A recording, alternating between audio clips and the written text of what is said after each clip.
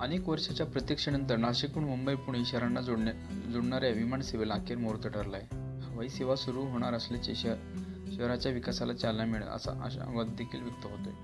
नाशिककरांच्या उड्डाणाचे स्वप्न अखेर पूर्ण होते. 23 डिसेंबरपासून नाशिकहून मुंबई आणि पुण्यासाठी विमानसेवा सुरू होते. नाशिकहून मुंबईला सकाळी 6:30 वाजता तर पुण्याला संध्याकाळी 8:20 उड्डाण होईल.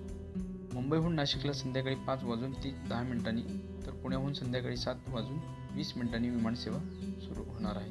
विमानसेवेमुळे वाहतुकीचा वेळ वाचेल, तसेच उद्योगाला देखील चालना मिळेल. नवीन उद्योजक नाशिककडे येतील याचा अंदाज व्यक्त होतोय. नाशिक जिल्ह्यातील शेतीमाल, डाळिंब, द्राक्षे, स्ट्रॉबेरी या शेतमालालाही इतर बाजारपेठ उपलब्ध करून देण्यासाठी कार्गो सेवा सुरू करावी अशी देखील मागणी केली जाते.